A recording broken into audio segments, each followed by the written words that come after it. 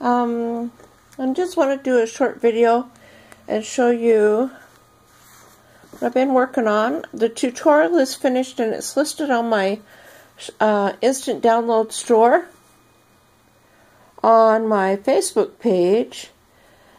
These are so easy to do. So easy to do. All it takes is a ball of wool and a couple of felting needles. It's nice to have a felting pad, a tape measure,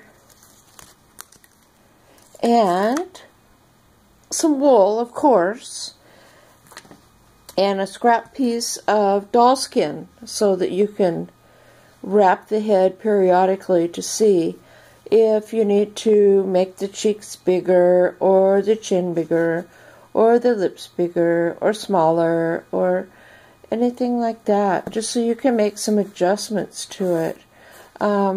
Here's one of the very first ones I made about a week ago.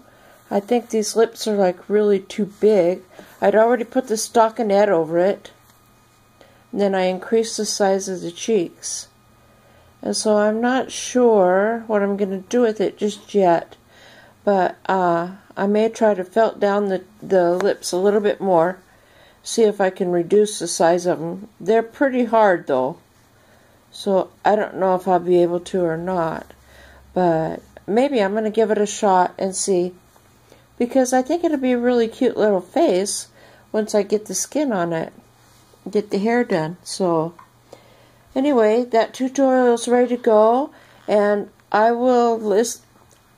The reason I'm not going to do a video tutorial of it is because it took me 4 days to make this head.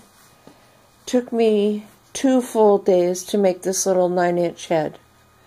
And so the tutorial has 30 plus pictures, bunch of steps. It's 14 pages long, and I was afraid the video would be, oh goodness, 2 or 3 hours long. So I just put it in a PDF form, and it's on my Facebook page, so I'll put the link below this video. Okay, thanks for coming by. See ya! Have a great weekend.